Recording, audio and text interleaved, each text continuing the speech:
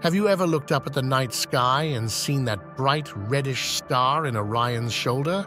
That's Betelgeuse, and it's not just any star. It's huge, it's unstable, and one day, it's going to explode in one of the most powerful events the universe has to offer, a supernova. But here's the wild part. That explosion could happen any time, tonight, next year, or in 100,000 years. And recently, Betelgeuse did something weird, something that got astronomers around the world paying very, very close attention. Let's talk about it. Betelgeuse is a red supergiant, a massive star that's reaching the final stages of its life. To give you an idea of how massive, if you replaced our Sun with Betelgeuse, its surface would stretch past the orbit of Jupiter.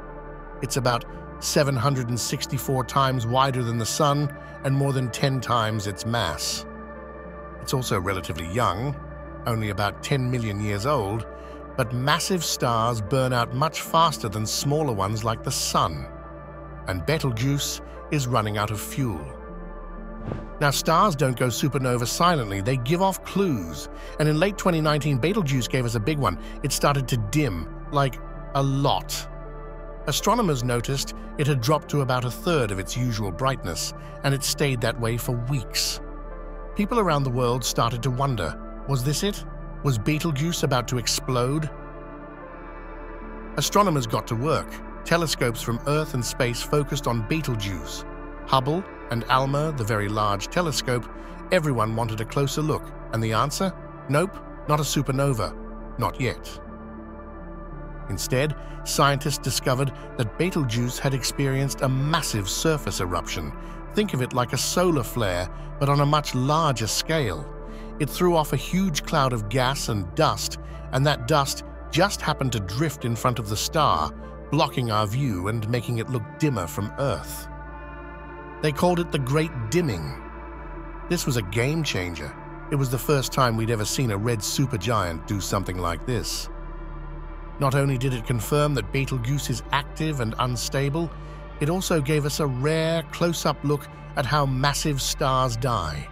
It's like we caught the star in the middle of a cosmic sneeze. And here's something you might not know. That dust cloud? It was 400 million kilometers wide, bigger than the distance between the Sun and Mars. That's how big Betelgeuse's burps are.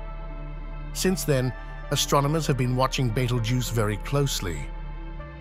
They've learned that it rotates faster than expected, which is strange for a star this size. Some believe it might have swallowed a smaller star long ago, which sped up its spin. And deep inside, its layers are slowly fusing heavier and heavier elements, the final stages before a core collapse. When that happens, will be a massive supernova.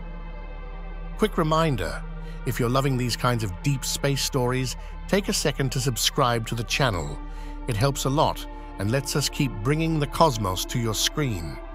Now, back to Betelgeuse. So when will it explode? The honest answer?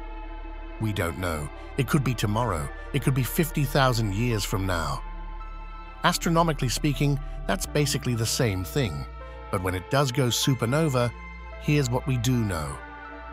It will shine as bright as the full moon, possibly even visible in the daytime. It won't be dangerous. It's too far away to harm Earth. It'll be one of the most spectacular events humans have ever witnessed in the sky.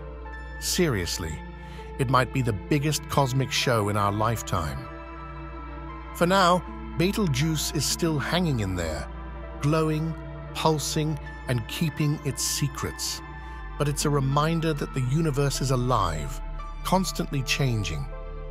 And sometimes, the stars we think we know best still have surprises waiting for us.